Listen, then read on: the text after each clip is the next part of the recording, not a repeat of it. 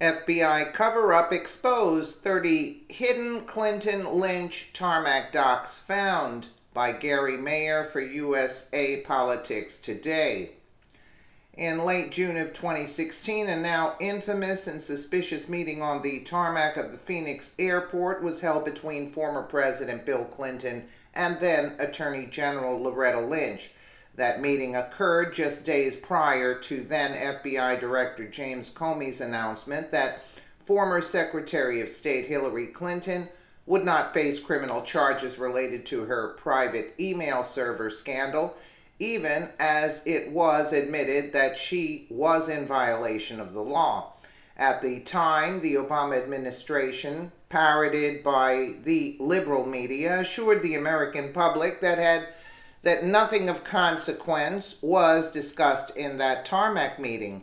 Literally nothing more than a conversation about golf and grandchildren, but not everybody bought that story, as noted by Zero Hedge. In fact, a number of responsible journalists and watchdog groups filed Freedom of Information Act requests with the Justice Department and the FBI to obtain any and all documents related to the tarmac meeting. It was hoped that the exposure of such documents would reveal whether the meeting really was innocent as claimed, or if it bore any relation to the then ongoing investigation into then Democratic presidential candidate Hillary Clinton's highly questionable email practices.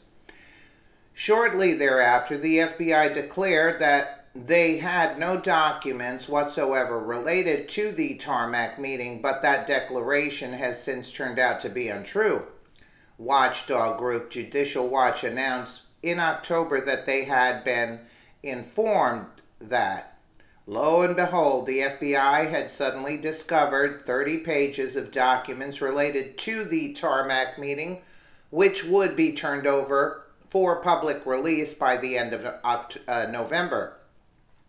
However, it appears that admission only came due to a similar FOIA request filed with the Justice Department, which did result in tarmac meeting documents being turned over, as well as the discovery of the FBI documents that initially were declared non-existent. The FBI is out of control. It's stunning that the FBI found these Clinton Lynch tarmac records only after we caught the agency hiding them in another lawsuit, stated Tom Fitton, president of Judicial Watch. Judicial Watch will continue to press for answers about the FBI's document games in court. In the meantime, the FBI should stop the stonewall and release these new records immediately, he added. The documents slated to be released November 30th would provide further insight into the FBI's investigation of Clinton's email scandal and may even force the release of their investigative file. Furthermore, it could show that Clinton and some of her associates were granted preferential treatment by the investigative agency, most notably the immunity agreements that were reportedly handed out to a number of individuals in exchange for their testimony. However, while many people anxiously await the release of these previously hidden documents, not everyone is expecting to find any bombshell information within them, such as noted investigative journalist Cheryl Atkinson. In my experience, the Fed agencies typically only hand over what they think you already know about to have. Little confidence we ever get all the public docs we're really entitled to. Judicial Watch, DOJ informed Judicial Watch that the FBI located 30 pages of docs reference the Clinton Lynch tarmac meeting in 2016. DOJ says docs will be released by the end of the month. It is stunning that the FBI found this only after we caught the agency hiding it in another lawsuit. Let's take a quick listen here.